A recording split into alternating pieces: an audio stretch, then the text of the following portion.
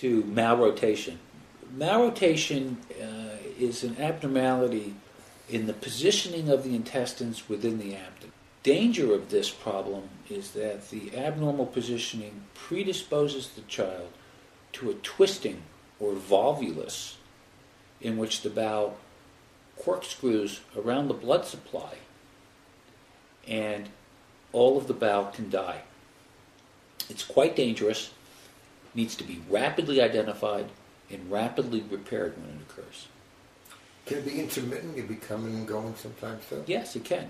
So it could be a difficult diagnosis? It can be difficult to diagnose, it can have atypical presentations, and it's inherent on the physician to be aware of this diagnosis and to think about it whenever anything unusual presents. And how's it fixed? Malrotation is fixed with an operation called a LADS procedure, in which the intestines are untwisted and repositioned in the abdomen, not in the way that they are normally present, but in a way which reduces the potential for twisting to occur.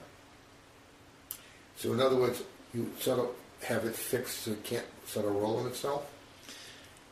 We spread out the bowel loops and separate them so that the possibility of twisting is markedly reduced. It's not completely repaired. We can't guarantee that volvulus will not occur, but we markedly reduce the potential for it.